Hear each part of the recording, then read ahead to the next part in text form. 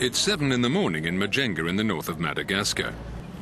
The first task of the day for all Madagascans is to kindle the charcoal in readiness for breakfast. Charcoal is black gold for Madagascans as it is for all sub-Saharan Africans. Above all, it's their sole source of accessible energy.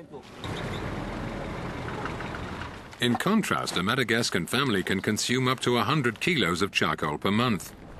It's one of the main causes of deforestation on the island. Yet the forests are essential for the regulation of the climate. Wood is a crucial resource for the population. It's therefore difficult to limit its exploitation, for example, as a source of energy.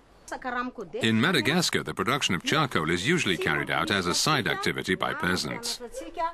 They use rudimentary methods learned on the job, with a relatively low yield and much wastage of wood. Today, they've come for training to learn the secrets of improved carbonization.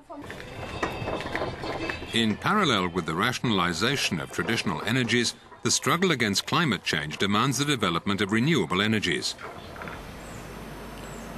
Africa has enormous potential in terms of solar, wind or hydraulic energy.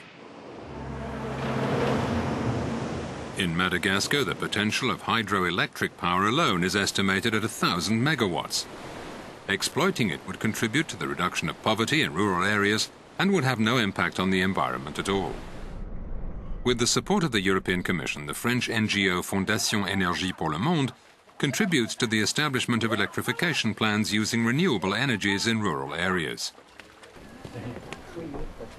Almost 200 families have thus been connected to the electricity network in this rural area in the back of Beyond. The electricity is supplied by a micro-hydroelectric plant installed on the banks of the river below the village. Before, the craftsmen who come from this region left to live in Ambouche in the city. Now they've all come back because they have the electricity they need for their production. For the Fondation Énergie pour le Monde, this model of rural electrification is particularly suited to developing countries because the financial cost and the environmental impact are so low compared to the benefits for the population. This is, in short, a sustainable model, which just goes to show that development and environmental requirements can be perfectly compatible.